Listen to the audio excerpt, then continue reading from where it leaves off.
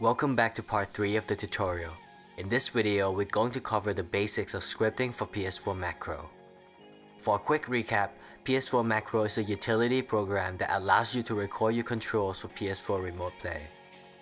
The program was first created in part 2 of the tutorial, which is now an ongoing project maintained by me. You can find the links to the GitHub repo in the description or check out the video of part 2.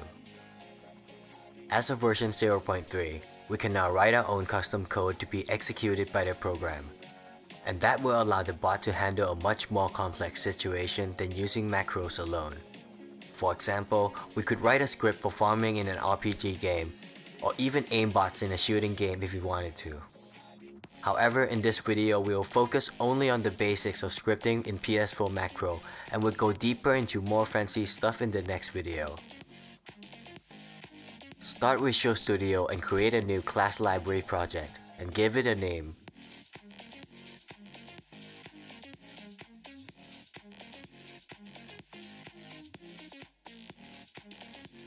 I'm going to rename the class to Script, but you can name it whatever you like. Then we'll go to add some references. Click on Browse and select PS4 Macro API.dll from the PS4 Macro folder. We also need to select system.drawing because we'll be dealing with images.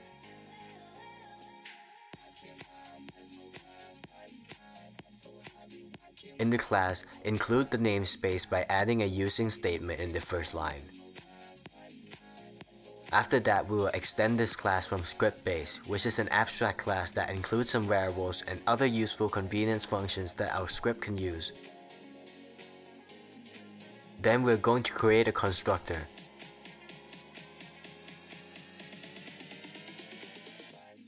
Inside the constructor, we can set the name of the script and other settings through the config property.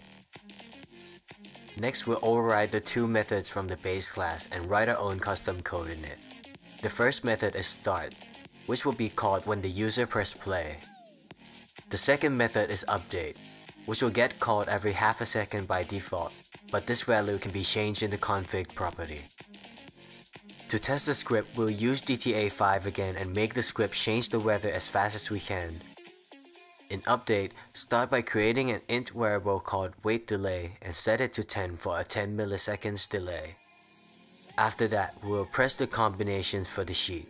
To do that, we'll have to call the press method and pass in the DualShock state using the short syntax. Then call the sleep method, which we will pass in the wait delay variable. I'm going to speed up the video to do the rest.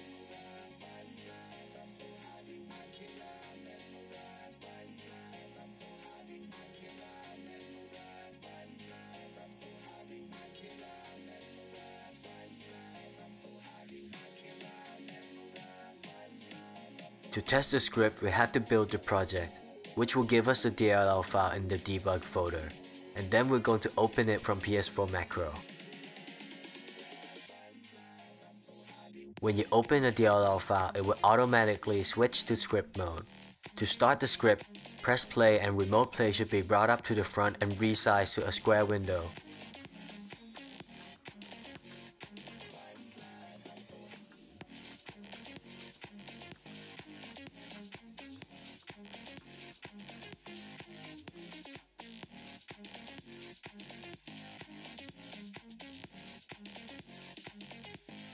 Next, we're going to work on scenes.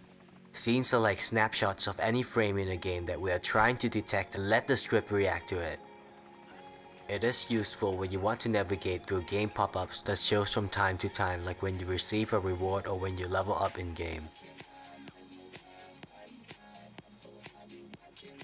In this case, our scene is going to be the interaction menu in GTA 5 just for a proof of concept. Start by creating a class called Interaction Menu.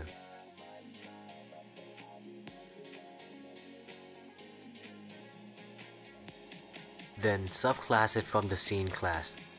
We're going to use the tooltip to fill out the required methods.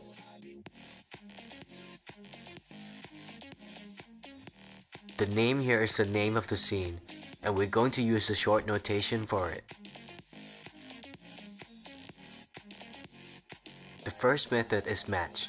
In this method, we should return true if we are confident that the game is currently at this scene. This can be done by calling match template and pass in either a pixel map if we want to test a single pixel, or a rect map if we want to test an area, which is like finding a smaller image inside an image. If this returns true, then onMatch method will be called right after, which we can do whatever we want here.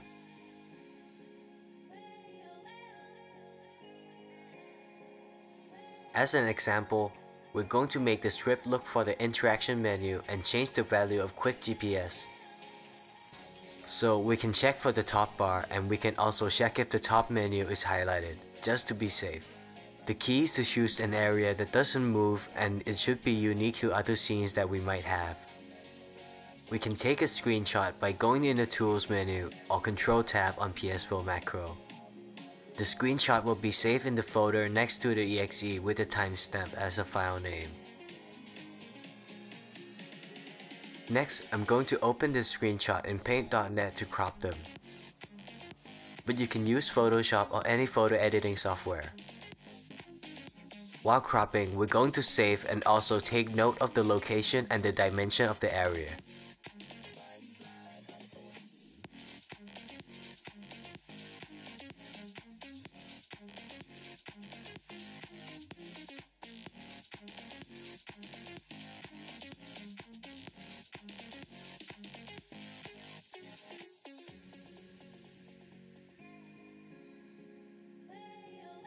Now that we have all the images cropped, we will make a hash of these images.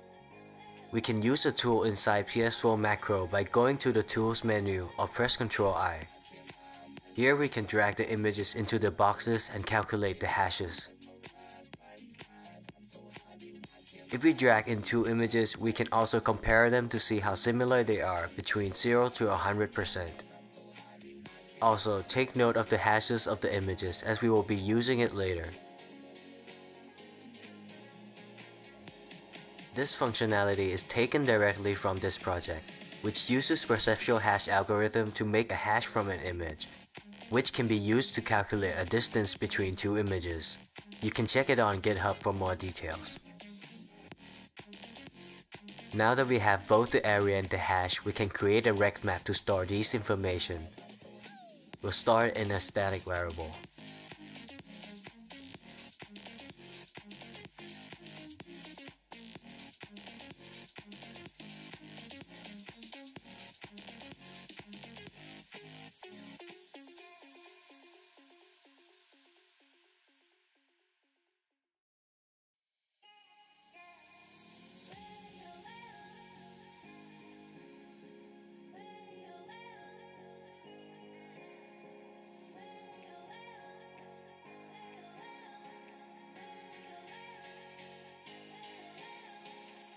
Then we will check these variables in the match method and set the tolerance to 95% out of 100 for the first one, and 92% for the second one.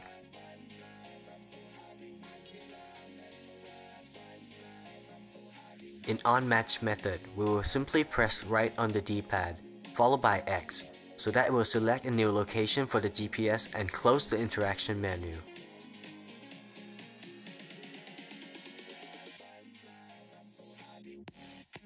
Now back in the main class, create a list of scenes to the config in the constructor and add the scene to it.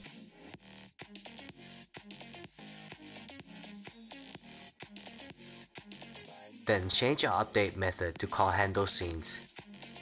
We can also pass in a callback and use the variable for printing the result to console when the scene is matched, but this is optional. Finally, we can build the project and open it with PS4 Macro.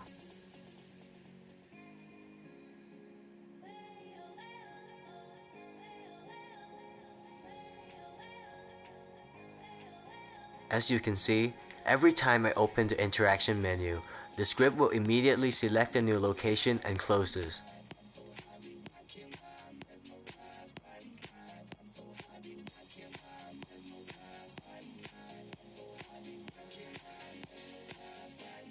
That's it for this video. Hope you enjoyed this tutorial and find it useful.